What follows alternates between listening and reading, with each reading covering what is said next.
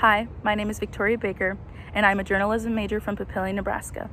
My profile subject is Dominique Kelly, an English teacher and a basketball coach at Lincoln High.